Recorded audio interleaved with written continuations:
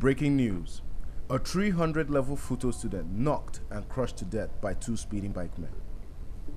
In the early hours of Sunday evening, a 300-level FUTO student named Friday Chukwuemeka from the Department of Mechanical Engineering was knocked down by two speeding bikemen along the Eziobodo FUTO Road, an area located off campus of the Federal University of Technology, which holds a large population of students living off campus. It was gathered that Mr. Chukwuemeka Friday had his earphones on while walking on the newly tarred Eziobodo FUTO Road when two speeding bikemen hit him. Here are what some students and bikemen had to say about this.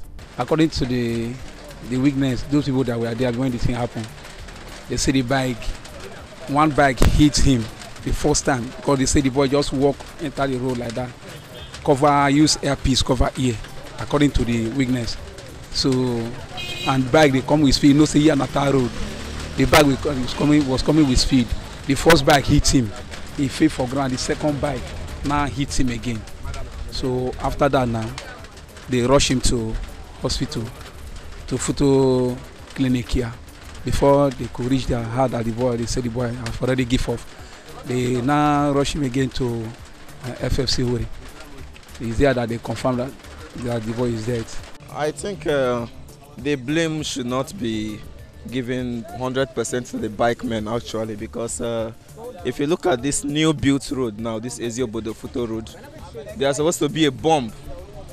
At least in every 2 or 3 miles, there's supposed to be a bomb there. So it's the students walking on the roadside, as in some students don't know how to walk. They walk the center of the road, like the way you can see them now, walk center of the road without minding if the bike is coming out the front or the back. But in this case now, we have to put it 50-50 to the students and to the bikemen. Bikemen, slow down your speed whenever you're on the road. Slow down, know that there are pedestrians walking. Then the students watch when you're walking too. I heard the girl was hit by the bike, and then after that she was taken to the medicals, and then she died there. And then later in the evening I heard the guy died too. I don't really know much about what happened, but I feel it's because the road has no bump. Like, people are complaining that this is a street and it's not supposed to be made like a major road, and even if they're going to do it like this, they should put bumps. I don't seriously know if I would blame the road or the bikeman, because as a local government or the government as a whole, you build this kind of road in student environment, you should know that there should be a speed bump. And when there's no one, when there's none, the bike will be running as if the road is as an express road.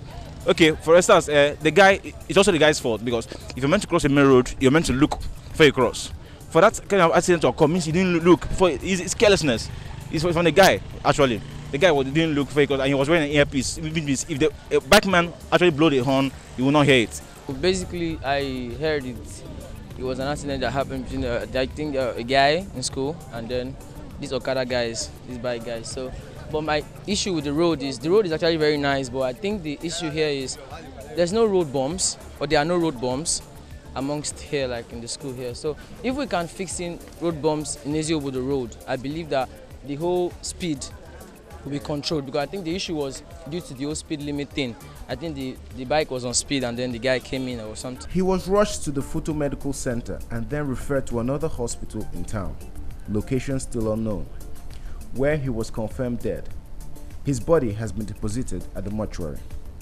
His death triggered shock to his roommate, which has left him unconscious and currently receiving treatment at the FUTO Medical Center. More stories yet to be uncovered. For these and more, follow us on all our social media platforms. Derek Rexford reporting for Charcoal TV.